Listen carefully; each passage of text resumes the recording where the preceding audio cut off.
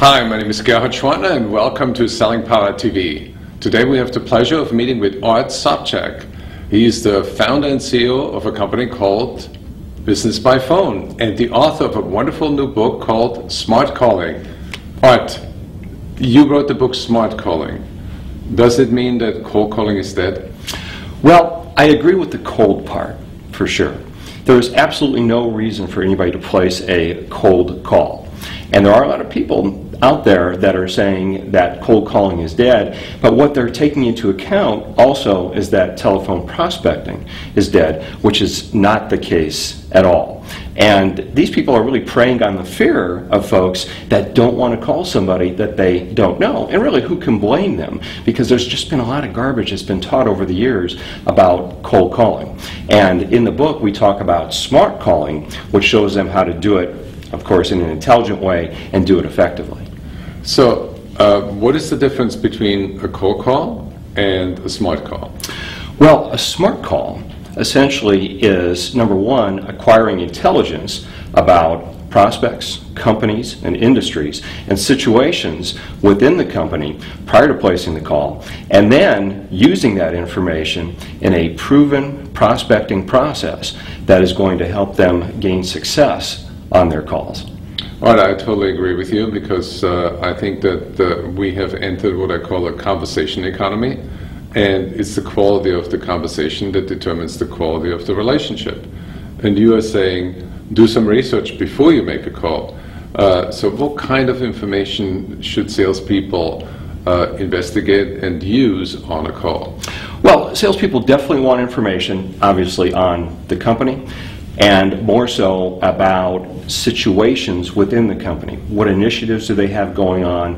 What problems are they facing right now? Something that's going on in that prospect's world so that I can immediately grab your attention within the first 10 seconds of that phone call, and even prior to that, get your attention with voicemail messages.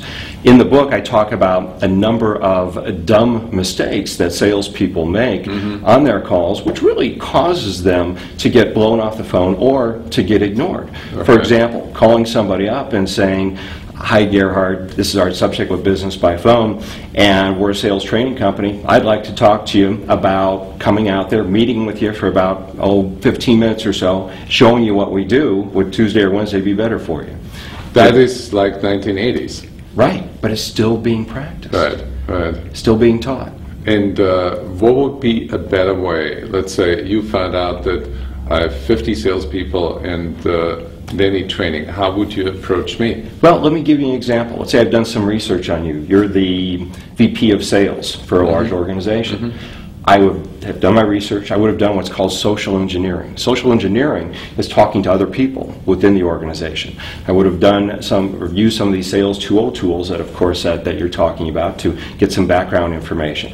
And after I've had all that information, I would plug it into my smart calling process. And when I have you on the phone, I might say, "Hi Gerhard, Art Sobzack here with Business by Phone. First of all, hey, great article I see that you had just written for whatever magazine." Right. And I was speaking with some of your sales reps as well as your executive assistant, Patty. And I understand one of your major initiatives for the rest of the year is to get new business. And I also understand you've invested quite a bit in some technology as well as some outside sales training, but a challenge you're running into is actually getting in front of those prospects. Well, we have a proven system that has worked in many other companies similar to yours, in many cases helping them double the number of appointments that they have set, and of course resulting in increased sales. I simply like to ask you a few questions to see if we might have the basis for further conversation. I like that a lot because that engages me and it shows that you have done the research on my company and that you're really not making a cold call, but you're making a smart call. Well, it shows that I've taken the time, number one, but also very importantly, when I can engage you in a conversation where I'm talking about you and what's going on in your world, now I'm setting myself apart from all of the other cold calling salespeople out there who really care about themselves more than they care about you. And of course, today, more so than ever, people don't have time for that.